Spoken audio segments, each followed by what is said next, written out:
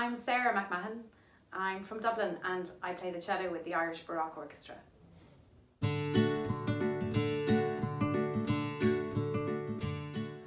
So I have here with me today my Baroque cello, which was made in the 1730s in London by a maker called Thomas Smith. It's a member of the string family, and like the violin and the viola, it's tuned in fifths.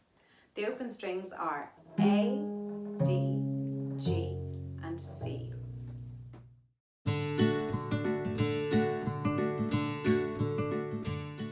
The main visual difference between a Baroque cello and a modern cello is probably the lack of spike or end pin at the end of the instrument.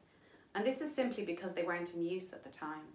But we do know from paintings that occasionally players would rest the cello on a low footstool for support.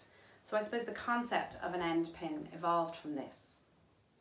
Apart from this, the most obvious difference in sound comes from the strings themselves, these very special gut strings that we use, which are made from sheep gut, and they produce a very characterful and distinctive and colourful sound. Another interesting feature of historical performance is the bow, and this is a very different shape from our modern tourte model, which is more concave and lends itself to more sustained and lyrical playing. This Baroque bow is weighted more heavily at the frog in this lower half of the stick, and this gives it a great life and spring, so we can play these wonderful dancing bass lines with great energy.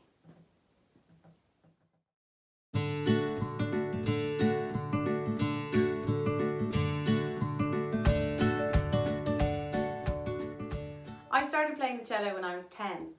I'd already been playing the piano for a few years by then, but I really wanted to join an orchestra and I loved the sound of the cello.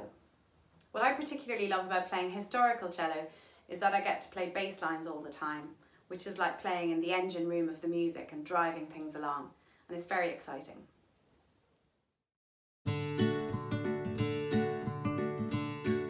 My favourite music written for Baroque cello has to be the Six Suites by Bach. So here's the first bourrée from the third suite in C major.